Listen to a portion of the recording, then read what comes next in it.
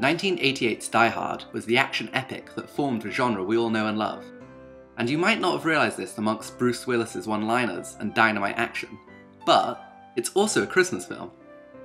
Christmas is in fact a plot point in Die Hard, being the reason John McClane is in the building when the terrorists attack. It's never mentioned explicitly too often, and is easy to forget as a Christmas film, which is one of the aspects that make it such a streamlined and fantastic adventure.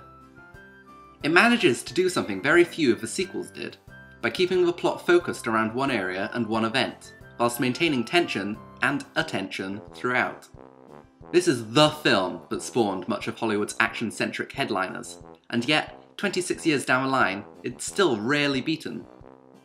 So, if you have any free time this Christmas, you could spend it watching Bruce Willis violently kill people on a lazy afternoon. Oh, and 4 stars out of 5.